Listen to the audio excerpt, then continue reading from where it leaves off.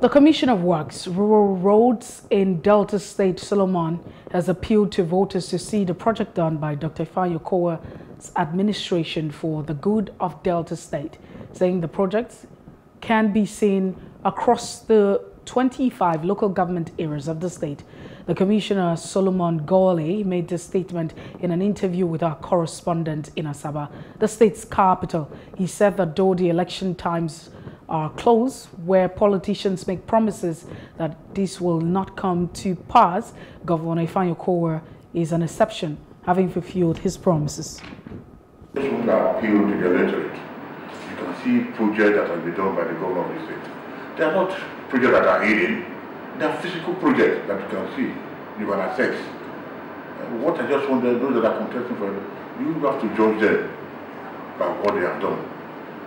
You don't just come make promises that you cannot fulfill. Okowa is somebody who believes he's a governor who has kept to his promise. During 2015, all promises he made up to now. Look at the way market, look at all that things that he has done. All those are key projects, look at the state secretariat. All those are key projects that he made promises and he kept to his promise. He's a promise keeper. He further stated that all communities in the state feel the effect of Dr Ifeanyi Okowa's leadership in terms of road construction, education, health, among others.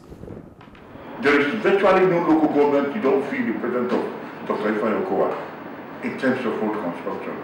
And virtually all the local governments, the 8 local governments, despite the fact that 2 years old under my control, they are road projects, completed and ongoing. And as I'm talking to you, that intending finishing very strong. And that's why emphasis is on proper and effective supervision for now. So I just want to assure you that the Ifeanyi-led government has done so well in the Delta Senatorial District, which I'm from there. I'm part of Delta Senatorial District. Hello, hope you enjoyed the news. Please do subscribe to our YouTube channel and don't forget to hit the notification button so you get notified about fresh news updates.